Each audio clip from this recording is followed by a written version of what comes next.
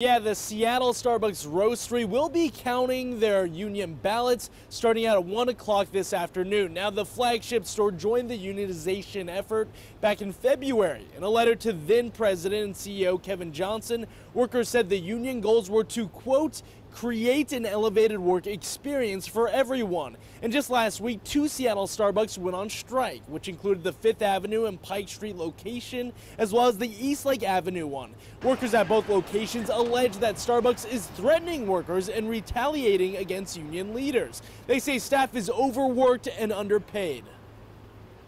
Our message is that we're united. We're here, we want to work, and we want to have basic rights when we are working.